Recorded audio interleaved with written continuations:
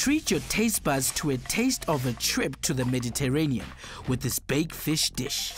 Before you start cooking, ask a responsible adult to help you out, as you will be using sharp utensils and hot stoves.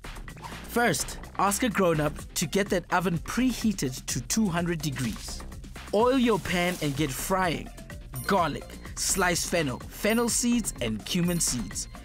Let's get sauceum! In you go, tomatoes, stock, honey, lemon zest and thyme.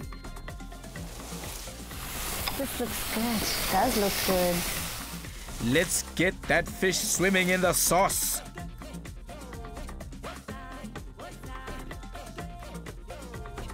Then it's on with the fabulous feta cheese. That goes into the oven for 20 minutes. Timer. But don't just relax. There's more work to do. There's bread to be toasted to make the bruschetta. And you'll want to blend up a tasty mixture of butter, lemon juice and chilli to go over the fish once it comes out. Boom! Time to get fishing for compliments on this amazing dish.